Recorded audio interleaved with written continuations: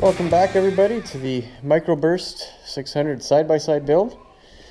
So this episode I need to make some hub adapters so that I can go from the Polaris 4-bolt pattern over to this 15-inch rim that I have, which is a 5-bolt pattern. So in order to do that, I have this big chunk of aluminum set up on my lathe, and I'm going to start machining that thing, and then I'll put it over onto my mill on my rotary table, and then I'll cut the correct bolt patterns in for that guy. Alright, so I got a lot of turning to do first, and then we'll put it over on the mill.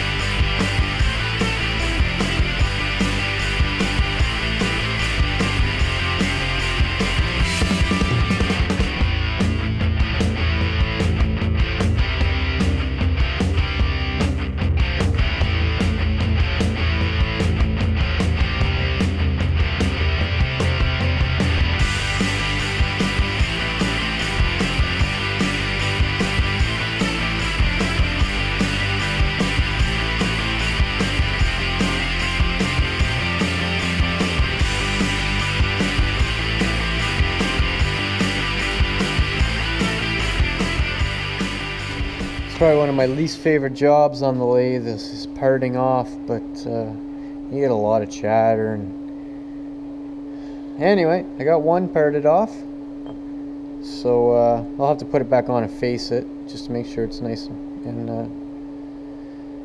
perfectly flat. So 2 more cuts and that'll give me the 4 slices that I need. So keep going with that there. Just occurred to me that I could probably, snug this thing up if I could only get the tailstock on there.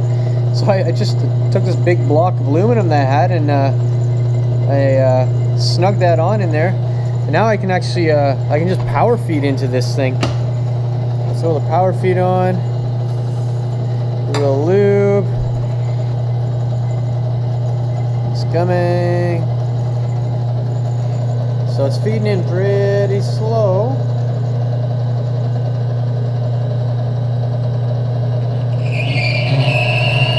Still get a lot of chatter. It squeaks a lot, but look at that. That's going a lot better.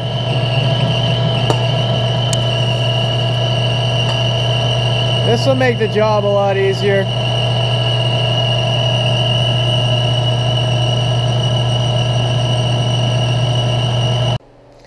Okay, I've got 2 of the blanks parted off.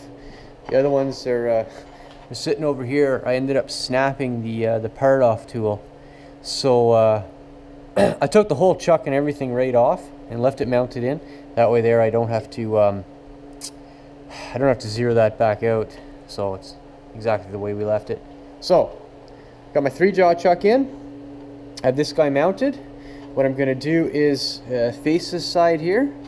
And I have to bring it back down to, got to get this to 1 inch, so it's at, you take off about 96 thou, get that down to 1 inch, I'll do the same, and then we can get it over to the mill.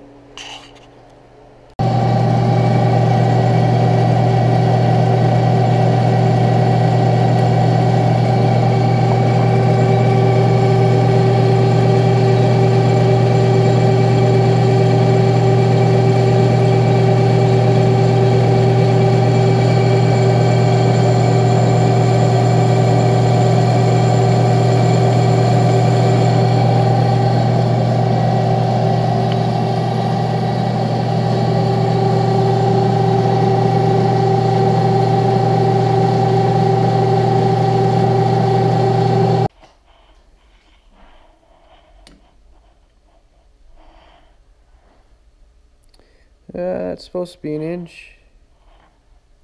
Yeah, bang on. Alright, one last thing I need to do before I get these guys on the mill is I need to cut an angle on this, and that's because the you see here, this guy is angled, so I need to basically add a recess in there so that that will be able to fit in all the way. So I'll cut that, and then it really is over to the mill now after that. Okay.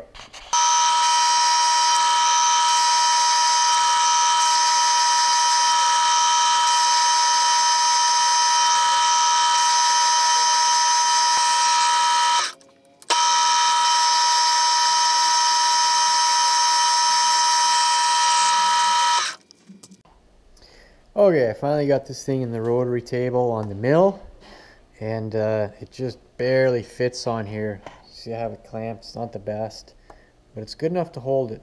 So I have this thing set up. It's already zeroed off, and I've moved it out the correct radius. So it's a 4.5 inch bolt circle, 5 bolts. So I'm out 2 1/4. So what I'm going to do is I'm going to come around. It's every 72 degrees. I'm going to drill a hole. And then I'll countersink it, so when I press the nut in, it will basically countersink in there for the clearance. And then I'll flip it over, and then I'll drill the other bolt pattern for the razor, which is a 4 on a 156 millimeter. And then I can press those studs in, and I'll have it all done. All right, I'm gonna get drilling, and shouldn't take too long to finish this thing up.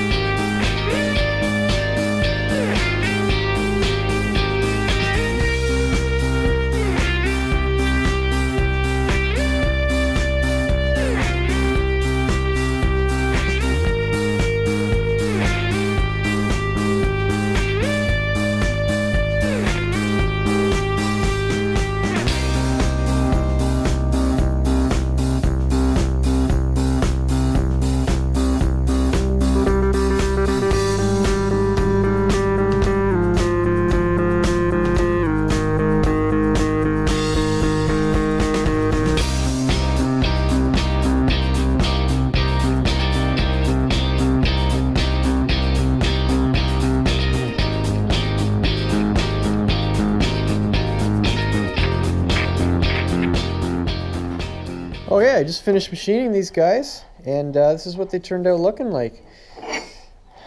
Pretty nice. Now I've already pressed the wheel studs into this one. As you can see, that's how they'd get pressed in on that side. And then what you do is this would then slide right over the hub. Let's see if I can get this here. It's a snug fit. Okay, right, and then you just basically mount that the Polaris hub onto that by screwing those on, and there you go. That's your assembled hub there with the adapter. And then from there, basically that would well, I can't do this with my hand, but you get the idea, right? That would go right on there, and that's that. So something like that, folks. Get the idea? Alright, turned out real good. Okay, I just kind of threw it on there. Everything's real loose, nothing's tightened down, but just wanted to give you an idea of what this thing's going to look like on there. That's pretty sharp. And those tires are big. They're kind of the front view. Yeah, that's going to look real nice.